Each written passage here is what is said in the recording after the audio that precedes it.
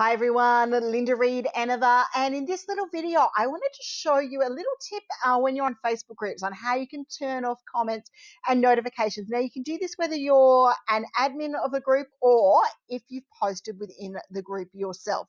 So what we're going to do now is we're just going to drop down here and I'm going to find a post of mine. Through in business. Now I've got my guidelines post there. I don't want to close off comments on that one. There's a number of them here. Now, from an admin's point of view, you can close off posts on any comments. So you can sit here and you can turn off commenting on the post. If you are doing that as an admin, I tend to suggest you pop in a little bit of advice, or if you've seen that someone wants to close the comments, that's really what you're doing with those ones. But let's find one of my posts that I've popped up here this morning. I can turn off comments and I can turn them back on.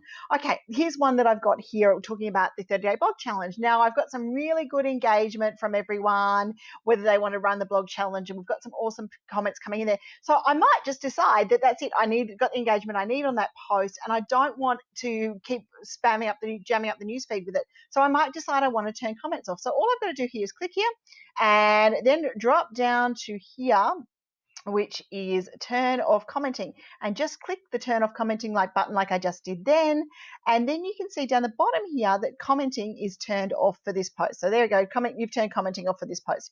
If I want to reopen the commenting, it's just a matter of going here and going turn on commenting, and then down the bottom, you'll see the little comment box is back. Now, once again, guys, you can do this if you're an admin of a group and you want to stop the commenting on a thread, or you can do it if you are if you've got a post in a Facebook group and you've got your answers and you want to close it off. It's a handy little Facebook group tip, and I hope it's helped you out today. Bye.